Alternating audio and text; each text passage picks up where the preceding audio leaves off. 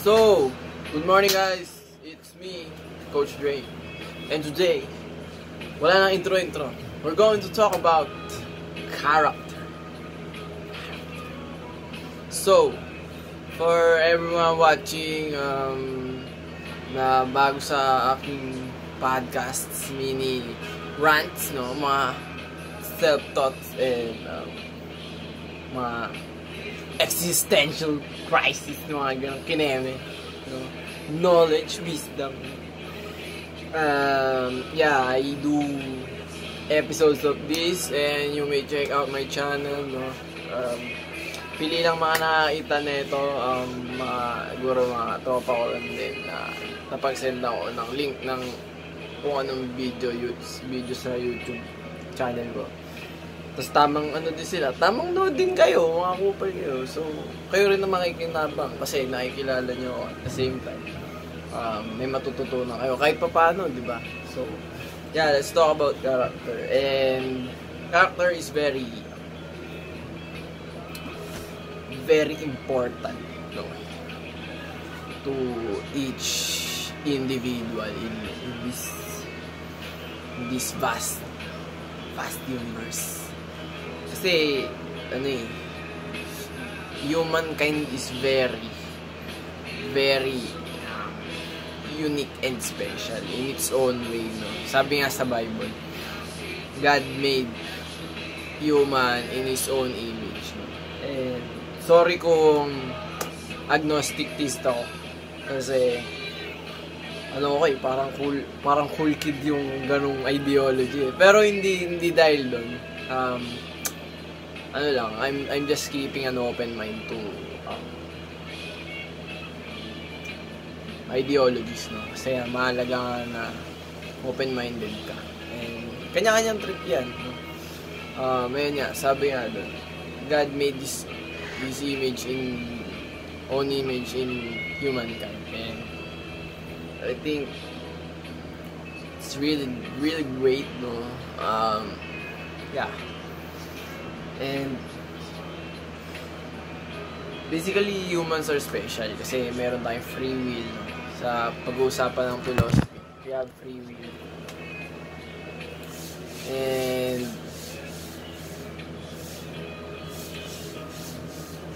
base dun sa free will na yun, we are ought to choose our own paths and how we perceive the universe, no? And that has something to do with character, you know? Basically, mastering yourself is mastering the universe.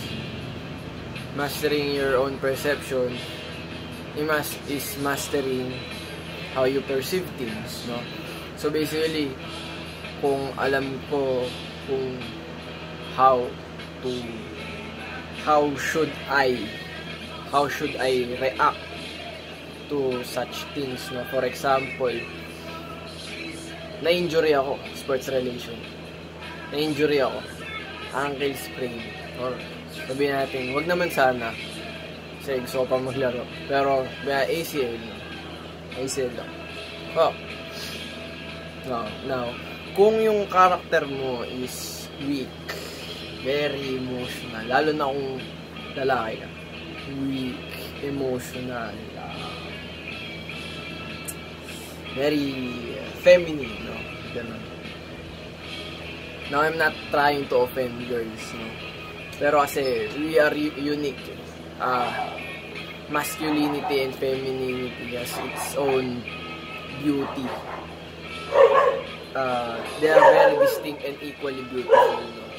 And kapag ang lalaki parang naging feminine, siya parang nagpadala sa emotions, kaya nagkakaroon ng gulo, nagkakaroon ng chaos dun sa pagkatao niya, sa character niya. So basically, pag parang yun nga yung tinatawag nilang simp, no? Parang mga hindi alam yung ginagawa, parang umaastang, parang lalambot-lambot. Everything in your universe is shit talaga. Talagang shit talaga. Kasi sumusuko ka eh. Kumbaga, kung ang mindset mo, no, na naisell ako, so, syempre, for a moment of time, malulungkot ka. Pero kung matapang yung mentality mo, kung matapang yung mentality mo, sasabihin mo sa sarili mo, will come back stronger. No?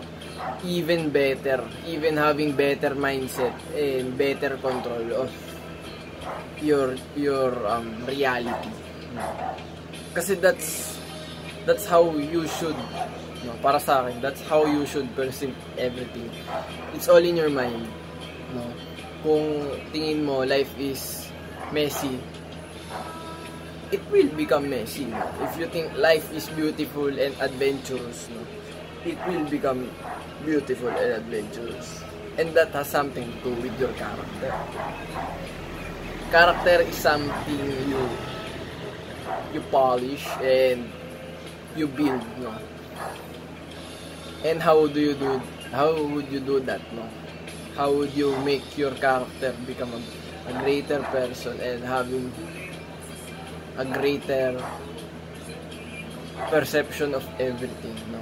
Having that positive vibes, no? Having that positive charisma in your personality. So basically, you need to have self-control. Self-control means having control in yourself, no? Kunyari ako, diet. Now, 4 times, no, gusto ko, kasi malakas ako kumain eh. Gusto ko rin kumain ng junk food, mga parami yung kain ko. Pero once na kinailangan ko mag-diet, ay,